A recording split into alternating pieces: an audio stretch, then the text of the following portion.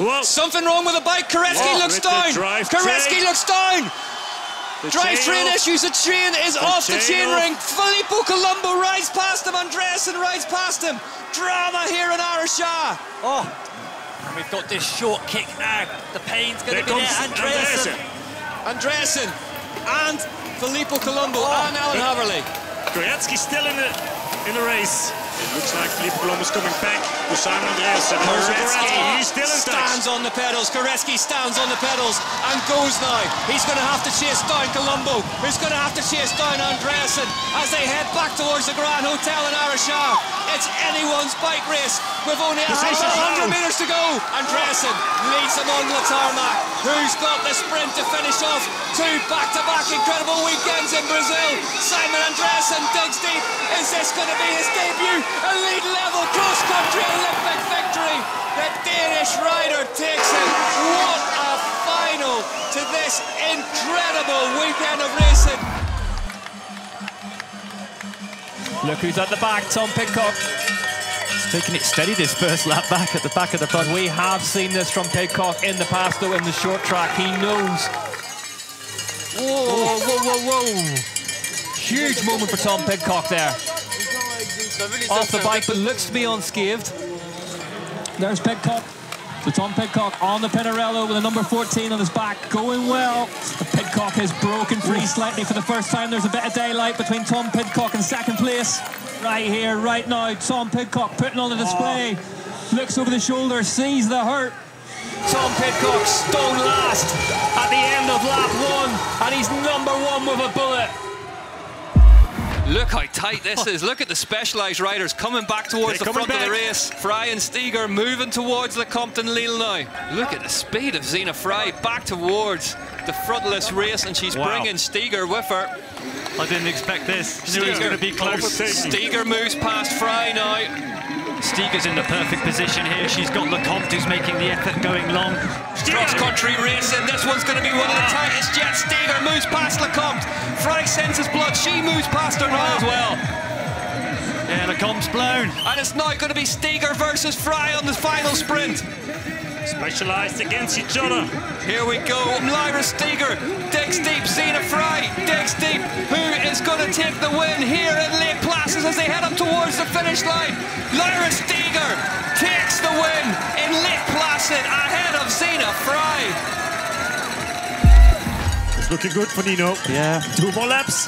Not done yet. Not done yet. No, no, no. The hour mark. It's almost there. But someone who's not going to get nervous in this position is Nino. He's been here. He has been a lot of times. So many times. 35 times. 35 times, yeah. And he won the World Cup. But it's Nino Schurter going for his 36th win. His 8th win in Val di Sole Trentino. Unbelievable. First win of the year.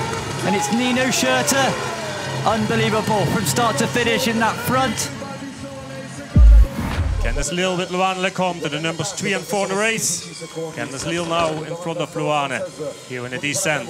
We heard from Candice Lille. She's been fighting for this for years and years with the support of, you know, a small team, her husband as well. You know, they're washing the bikes. They haven't got big factory support, but a big breakthrough this year. I mean, what an amazing performance so far for Candice Lille. But what a ride. This was the result for the day. We heard from her before for Candice Lille. Her goal forever was to make the podium, and she's done it today. Candice Lille, 3rd place. Koretsky now having a dig on the left-hand side of the track. Schwarzbar hasn't got an answer for it. Blevins just might. Blevins digs deep and pulls past Victor Koretsky at the bottom of the climb. It's Blevins versus Koretsky. Number 1 versus number 2. Koretsky goes. Victor Koretsky takes his first win of 2024. Christopher Blevins second. Koretsky and Blevins lining up behind Thomas Litcher. Koretsky starts to sprint. Blevins tucks in behind him. Litcher, there's too many to look at. Koretsky looks over. It's going to be Victor Koretsky and Christopher Blevins yet again, just as it was in Arashah. That really attacking style. Yeah. Look how hard they're having to work behind her. And it's Lyra Steger who's taking it up, you know. And Peterson can't follow. All the others too scared to follow. If they follow now, they're going to expend a huge amount of energy. So they're all just looking at each other, and no one's going to commit. Big game of poker. all over the bike, full pain face. We're going to see who's going to chase her down, who's got the legs. It's Batten that's going to launch first. Look at Hayley Batten, and Pauline Ferrand-Bravo is just riding the bike in front of her, and they're bringing Steger with them. Keller digs, Ferrand-Bravo digs. Who is going to come out on top? It's going to be Alessandra Keller. Alessandra Keller takes the win ahead of Pauline Ferrand-Bravo and Hayley Batten. What a short track race. Look at her having to dig deep to get back on the back of Alan Haverly up this climb. Haverly is a little over the shoulder. Yeah. He feels that he's stronger here on this climb. Haverly really pushing on now. You see him look behind, big attack, and he's putting the hurt on now. This is classic Alan Haverly doing the damage over a longer distance. Alan Haverly takes the UCI cross-country Olympic World Cup win in Liège. A debut win for him in this format. Last descent. But what a performance, breaking away, putting the hurt on lap 2. Puck Peters are trying to go with her, but unfortunately had to let the wheel go. Pauline Ferrand-Bravo, dominant performance, breaking away on the second lap of 6, getting the gap and making it look relatively easy. What a performance, Bob. Perfect race for her, yeah.